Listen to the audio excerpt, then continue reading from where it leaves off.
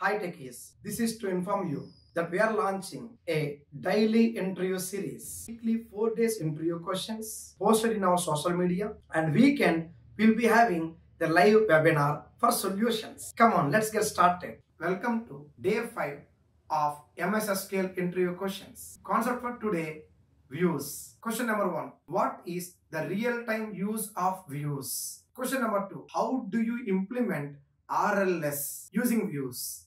Question number 3. How to define a view dependent on a table? Question number 4. What are system views and what's their main purpose? Question number 5. This is going to be very interesting and very useful for our job work.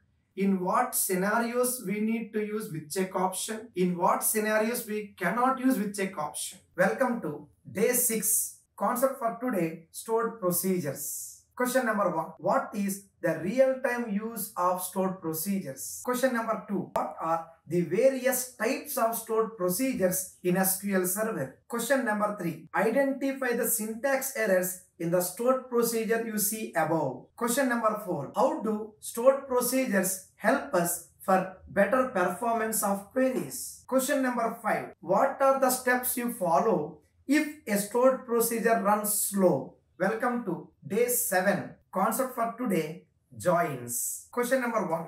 What is the real-time use of joins? Question number 2. What are the various types of joins in MSSQL? Question number 3. What are the different options we use in real world when working with joins? Question number 4. What are the differences between join types and join options? Question number 5. You see 2 tables on my screen. Using those 2 tables, how do you derive the result you see on my right side of my screen? Which join you use? Welcome to day 8. Concept for today, schemas. Question number 1. What is the practical use of schemas? Question number 2. How do you verify the list of schemas in a database? Question number 3. What is the practical use of schema binding? Question number 4. How do you set the default schema for a user in a database? Question number 5. In what real-world use cases